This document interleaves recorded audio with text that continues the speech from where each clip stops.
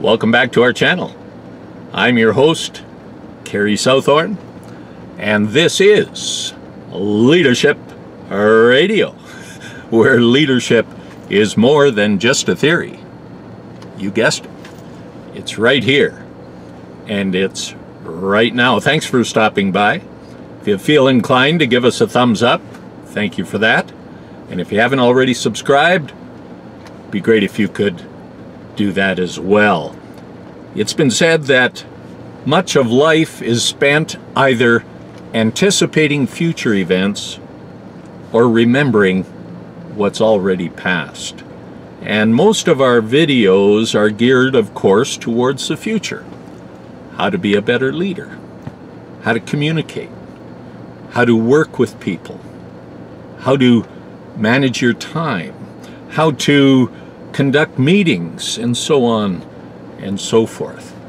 Today we're going to switch gears and we're going to get into more of a reflective mode.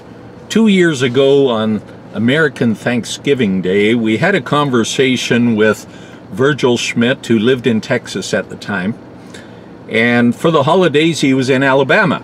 Vergil waxed eloquent about looking back on the rewards of a life of leadership, a life well lived. And indeed, there's a price to leadership, but there's also great rewards. I'm sure you're going to enjoy this short conversation. And remember, leadership makes all the difference when it makes a difference in you. We'll see you next time. Well, we welcome Vergil Schmidt from San Antonio. He's in Alabama today, but welcome back, Vergil. Thank you, Kerry. Good to be here. Happy American Thanksgiving to you in Canada. I hope you're enjoying your turkey and whatnot down there. But nonetheless, it's a great time of year and we have much to be thankful for. Sort of to transition from that Thanksgiving theme is, as you look back on your years of leadership, what would you say you enjoyed the most? Be interested in your experience.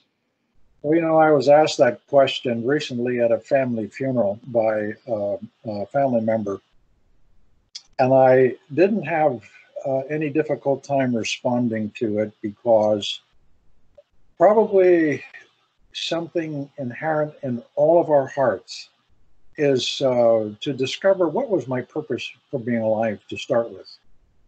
And my purpose was fulfilled in my role as a leader in my community because it provided for me fulfillment in life.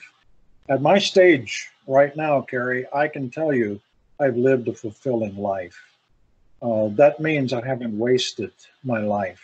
It doesn't mean I did everything right or did it well, but it does mean that I was attempting and working toward that goal of wanting to make a difference. And if there's any kind of legacy that I want to leave, and that's really, I think, what we're talking about is a legacy. Right. And my legacy that I can pass on is that, from my perspective at least, I lived a fulfilling life. I met my objectives. What greater thing to be thankful for than to look back at a life well lived? Yes. And it sounds like your role as a leader and being a leader had a lot to do with that. Yes, it did. You bet. Thanks for those thoughts, Vergil. I'm sure there's a lot of leaders out there that maybe are needing a shot in the arm. Kind of an overview of life like that might just do it for them. Yeah, good. Hope so. Thanks, Kerry.